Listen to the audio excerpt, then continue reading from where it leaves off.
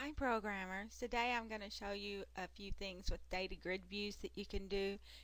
If you watched my earlier videos, we created array lists and sort of worked with them that way.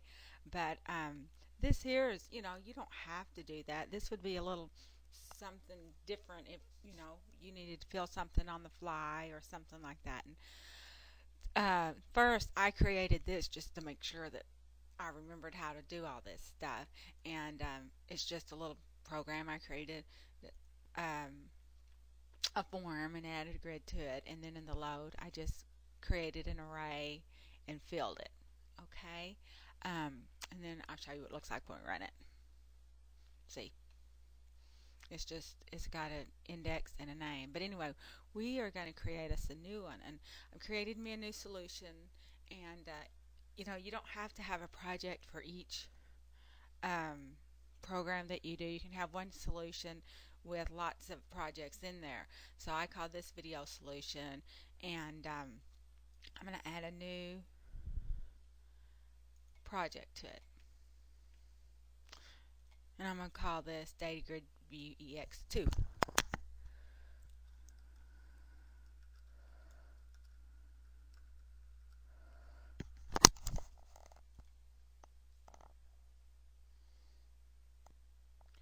And here, I'm going to go ahead and just leave all the default names.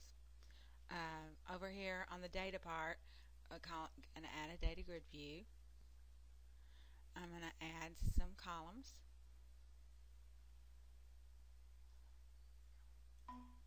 Oh, add.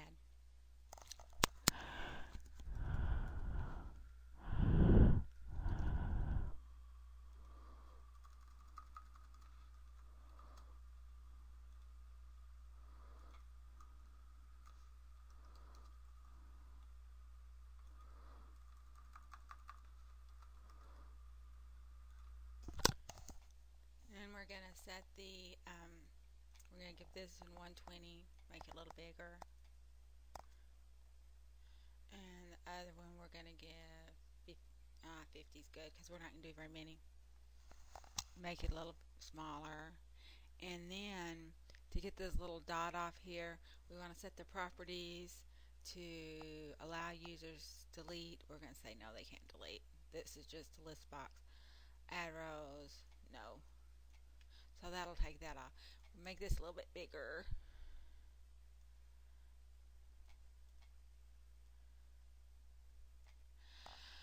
Okay, let's add a text box.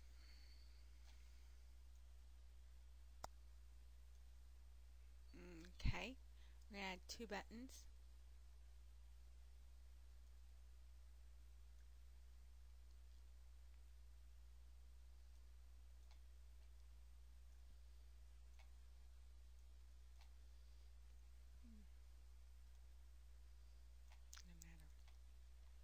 Call this add button.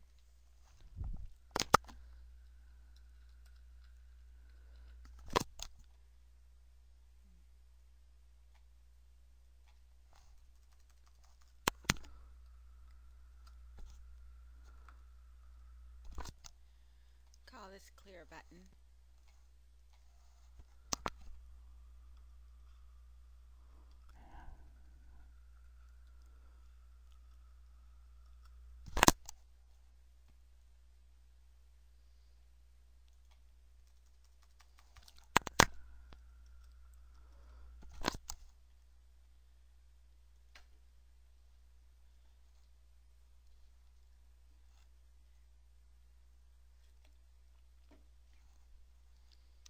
Alrighty, now what we're going to do on the inside here. Let's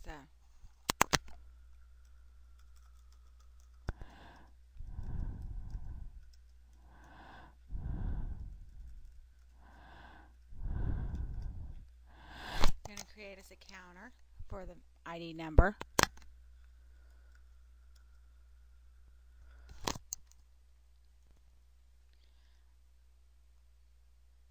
Okay, now let's go back to our form. Now on this one, for the properties, we're not going to do nothing. For this one, for the properties, the add button, we're going to have a click event. Okay, And then for the clear, we're going to have a click event. Okay, now in the clear we'll do that's easy. We'll go ahead and do it. We're going to clear out the data grid view, and we're going to clear out the counter.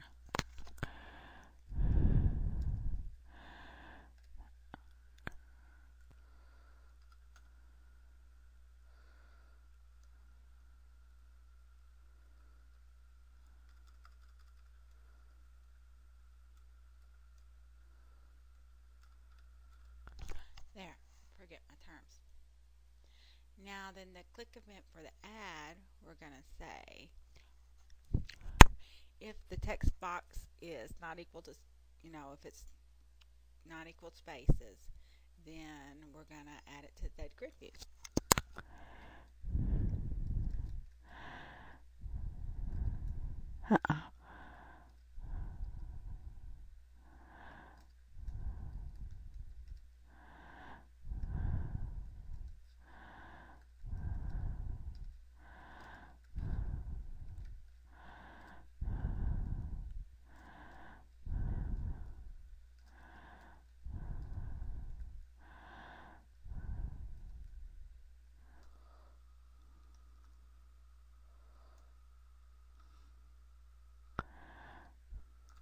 First, we got to increment the counter. Already?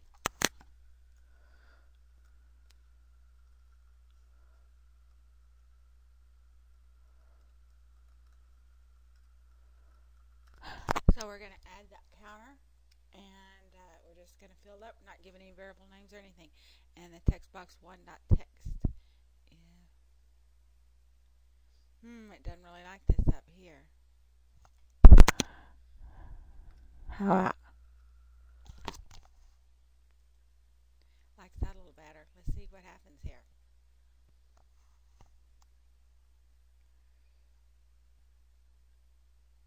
Oh, wrong one. Another thing you have to do if you're going to have a solution with a lot of them, you got to come over here to the one that you're working on, and you got to set it as your startup procedure. So let's redo this. Okay, let's see if it works, or if I goofed up somewhere. Add Cindy, Haley,